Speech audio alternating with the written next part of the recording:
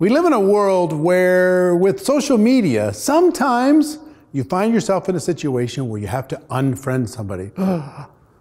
Maybe they're too outrageous, or they're too offensive, or they're too crazy in their beliefs one way or the other, and it just becomes too much.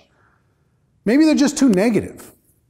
Here's a tip for you. If you want to live the best life ever, sometimes you need to unfriend people in real life, not just on social media.